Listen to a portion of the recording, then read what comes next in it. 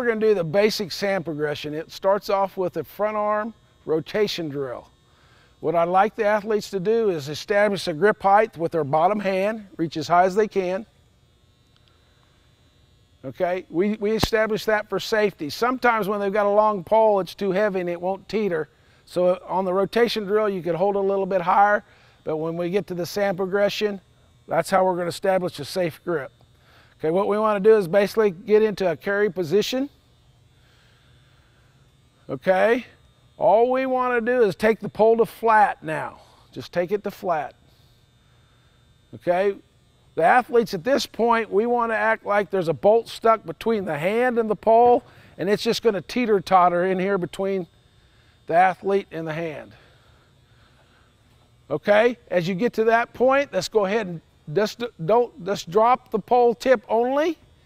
Let the top hand off and drop the pole tip. Okay, so the teetering point. At this point, then we reach to the sky with our front hand. Okay, let's go through it again. Okay, just follow my commands is all you need to do. Okay, put the pole to flat. Okay, let the top hand off the pole.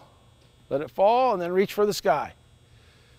Okay, that's the front arm pole rotation. Now we're going to do it with just letting the athletes go to flat and drop and go.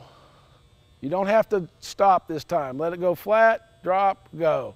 And you'll notice the pole moved to vertical very fast. That's what we're trying to do throughout the whole drills in the sand progression.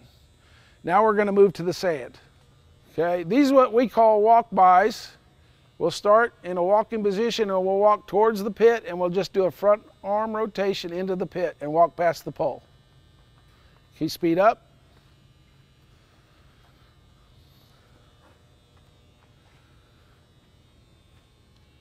Okay, walk.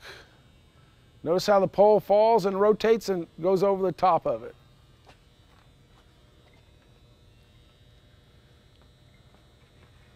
Very good. The sand progression is designed to do two things, or three things. Number one, learn how to rotate through the front arm when you drop the pole. Number two, as you walk past the pole, you get stretched, your body gets bigger. And number three, they feel what pole speed is. The pole speeds up as it starts to go to the ground. That's important for all the other progressions we'll do today. Okay, let's come up and do one more. Establish a good grip. Okay, go. Let the pole fall, stretch, and speed up the pole. Very good. Very good. Very good.